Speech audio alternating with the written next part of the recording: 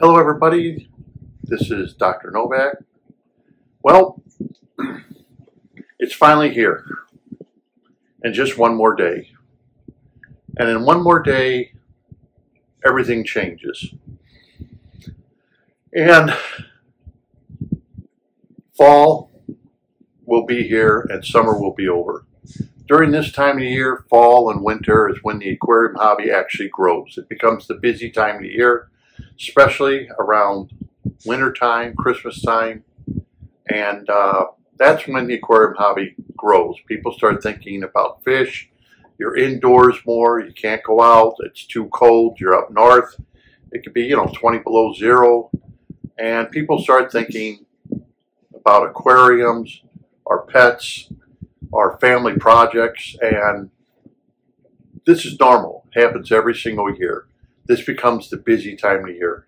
In fact, usually in October, they used to have shows in Chicago where you would go to, and for pet shows, basically, they had everything there: fish, cats, dogs, aardvarks, whatever animal you have. Plus, you can buy there also. And it was always neat. It was an ambiance, fall time. The leaves are falling. You may have rain, light rain. It's a cloudy day. So what else is there to do except go to, fish shows or pet stores? And that's why it becomes so popular. So in order to get a jump on everything, because you may be, if you're watching this, you may be new to the channel, or you may be old to the channel, a subscriber. You may be thinking that, well, I want to replace that little bitty tank I have. You're biting at the bit for PetSmart to put their 75-gallon tank and stand on sale, so you can pick one of those bad boys up and graduate from the little 10 or 20-gallon tank to a nice big, tank as a hobbyist, because, when they go on sale, I think they're like half price maybe, but that's what everybody's waiting for. You may be one of those hobbyists who, I don't have to do anything, I'm just fine. But a lot of hobbyists during this time of the year, they think, well, it's time for maintenance. I could do a major maintenance because I've neglected my aquarium, during the summer when I'm busy. The weather will start changing very quickly now. It's going to be October, and just another week and a half, it's going to be October. Tomorrow starts fall. So we're all maybe thinking that, hey, can I put up another tank? Does it have to be a tiny one? Can it be a big one? But you know what I mean. It's that time of year. Or maybe you're thinking about a major breakdown. The tank's not doing well. It's a good time of year to go in there and break the thing down when I got plenty of time. Christmas vacation's coming up. I got to have something to do. I used to like that time of year, because that's when I would do a lot of my maintenance. If I had to do any maintenance or anything, was during fall and winter. And of course, as soon as summer came, springtime came, you want to get back outside again, so you neglect your aquariums again.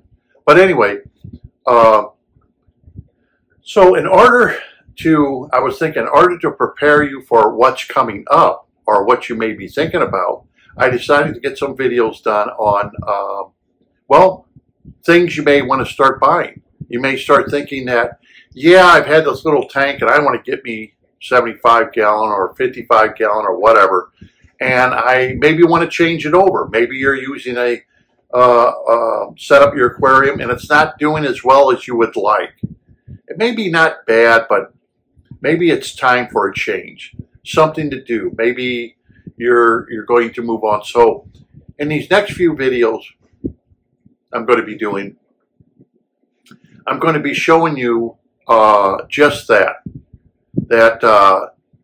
how, if you want to make a plenum in your aquarium, and there's a guy named Ralph that I spoke to, who is a subscriber to my channel. But I'll give you a little bit of background about Ralph. He lives up north in one of the colder states, and he was a professional aquarium builder. He had his own business, aquarium business. He would set up tanks, saltwater tanks for people, and he built huge saltwater tanks and everything for people. In fact, he even said he would do celebrities' tanks and put bids in to do their tanks. One of the people I remember he was talking about Howard Stearns, So, and he knew all the people, Julius Sprung, all the in people of the aquarium trade. He was in there with them, right in the trenches with them, selling his product, him and his partner, and everything else, and doing maintenance, and had that business.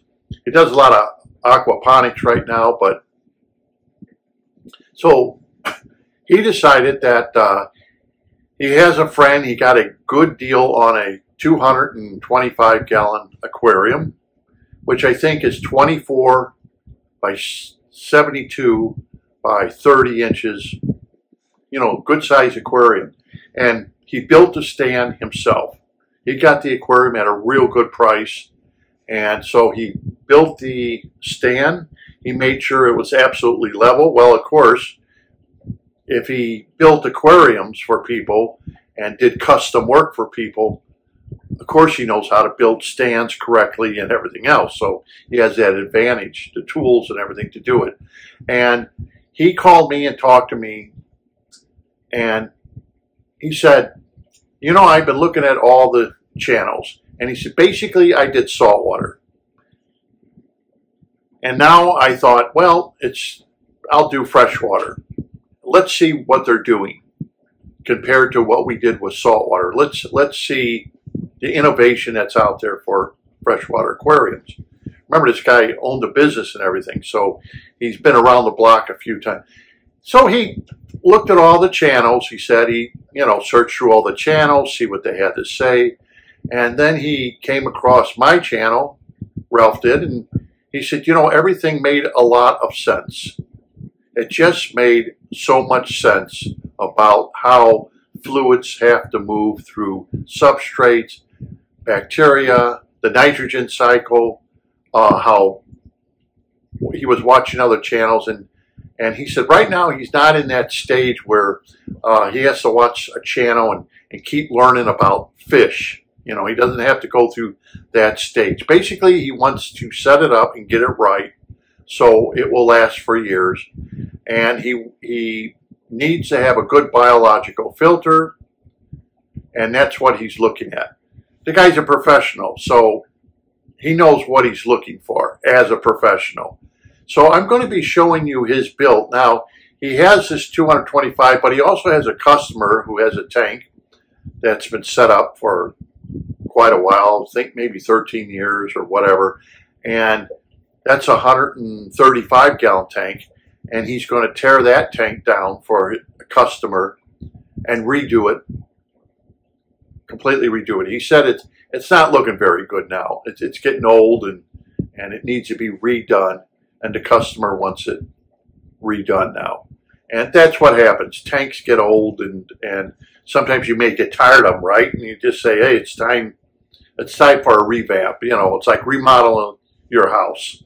The house is okay, but you're just tired of it, and it's time to remodel. Throw some fresh paint on, maybe do some woodwork, stuff like that. Redo the bathroom, redo the kitchen, whatever. But that's what it basically is. He's doing a redo of his tank. Once again, he's going to use a Plenum. So in these videos, I'm going to be showing you step by step what he's doing. He's been sending me pictures, and right now he's on hold because he's waiting for a pump, and I will explain to you what he's getting, how he's going to do it. I will show you pictures of how he's going to do the build. So in case you're thinking of the same thing, of buying a big tank or small tank or whatever, and the supplies he's using are supplies that are readily available to everyone without, going to Amazon. So you go to your local hardware store and you can pick up everything you want right there. One city, go to a hardware store, fill up your cart, and leave. You've got all the tools and everything you need to build a Plenum. And I think that's great because now you don't have to go on Amazon and try to find an under gravel filter. You don't have to, plus you have the enjoyment of building it yourself, which is quite easy. He came up with some great ideas. We talked about it. Very simple ideas on how to make a plenum. Very simple. Anyone could do it. And that's what we'll go over in this video. So stay tuned.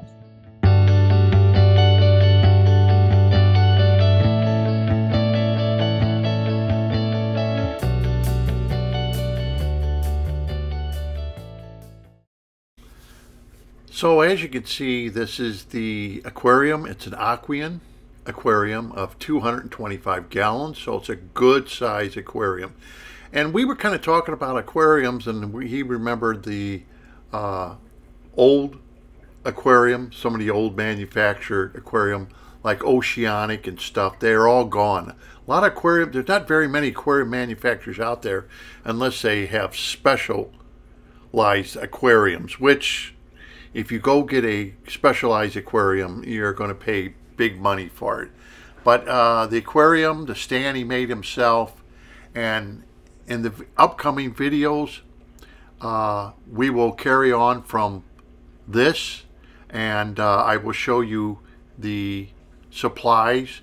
And another thing of it is, there's nothing special. He's just going to be using Seachem fluorite. He went out and bought, instead of kitty litter, he went to a Tractor Supply house and bought oil dry, which is good. And he's just going to be using Seachem fluorite substrate, which he's going to cap off everything with that because he likes the way it looks. And, oh yeah, that's right. We got talking, and now he's done this a long time, professionally built aquariums and tanks and setups for people. And once again, conversation went on to sand. I said, well, a lot of people buy sand. You have a big tank. And he said, no sand. He said, sand compacts. He says he's dealt with sand, and he said, no way he is going to go with sand. Sand is just too many problems with sand. He said, I'm not going with that. I'm going with a substrate that has a bigger granule size to the substrate. And I said, oh, that's perfectly fine. But, you know, it's nice to hear from somebody who's done it professionally what they think. And he said, no sand. It's not for his plenum or anything. He said, it's not going to happen. He's using larger substrate. So anyhow, that's it for this particular video. In the next videos, we will go step by step of what he will be doing, and I'll give you to show you how he set it up. You're going to be surprised. You're really going to be amazed how simple he's made everything and done everything. I can tell you right off the bat, you're going to need some wire cutters. You're going to need a hot glue gun if you don't have one. A hot glue gun's going to come in handy. And in my next video, I'll show you what you need to buy, all at the hardware store. You do not have to go to Amazon, but a hot glue gun is going to do you good. In case you're thinking about it, and you don't have one, well, you can pick one up. And of course, you're going to need some snips, wire snips. And I'll explain to you in the next video why. So until then, this is Dr. Novak. Thank you for watching, and happy fish keeping. And don't forget to subscribe to keep up with all the new information I'm going to be giving and showing you what Ralph is doing with his aquarium. Okay? And until next time, happy fish keeping.